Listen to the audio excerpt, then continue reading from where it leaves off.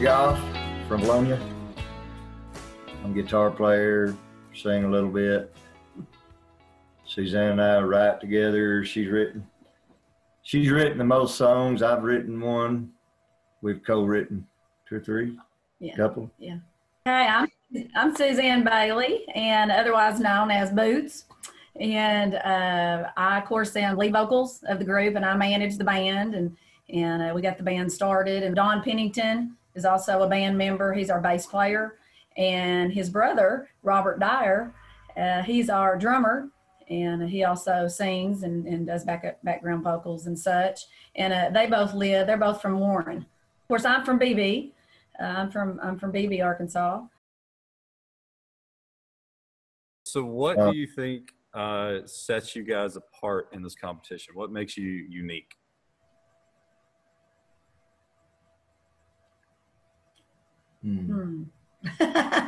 I'll tell you, there's a woman in your group.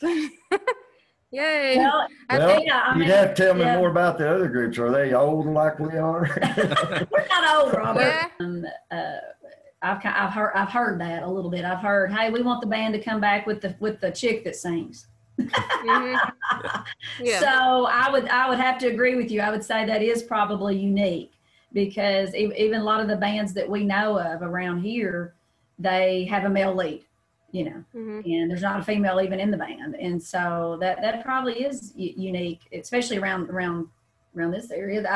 There's a couple of bands, I think, that I know of that have some female singers, but there are more males. I can't think of any that's doing any country. Yeah, may not be. Yeah, just do rock. Yeah.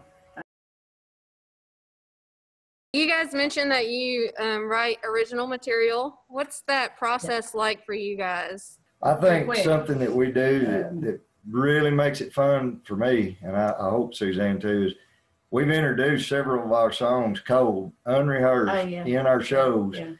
And first time we done it, Suzanne, I could tell she was real apprehensive. I said, it'll be fun. Even if we screw up, it's going to be great. Just tell the crowd that we're fixing to lay one on you. We don't know how to play it, but we're going to do it. See what you think. Yeah. See, her and I had written the songs together, so we knew how it went. Yeah, no, we've done a lot of that too. We've got great response. We did it Saturday night to a song, and Robert, our bass player and drummer, had never played it with us. So during the break, our last break, we stepped outside, we sang it. Yeah. And I told them what key it's in. I said, here's the changes. And they didn't even question it. They stepped right up there and we played it. Yeah. And she told everybody new song. Yeah. And really no mistakes, to be honest. I thought maybe a scene will be in my mind. And I'll get by. That's how that was. It was just this little melody. And I mentioned it to Suzanne. I told her what I had on my mind. I said, I can't come up with words for this. But I said, here's what I'm thinking. She wrote a line. This will pass, so they say. The sun will shine on a new day. I just hear a tune in my head. It's kind of strange, really, because they'll say, how did you come up with that tune? And I'm like, I don't know. I just heard it in my head, and I'll kind of hum it or something and say, this is kind of what I'm hearing.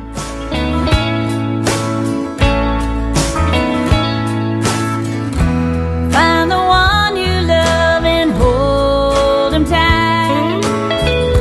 As brighter days are coming in the light.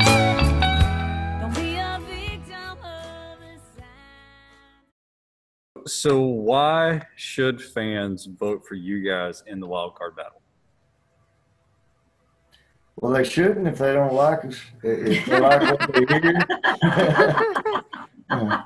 Everything we do is from the heart. There's nothing flashy. We're not flashy people. No. And we may never become stars, but that's not why we're doing it. We're doing it because we're passionate and we love it. And if it helps to make other people happy, then that's great.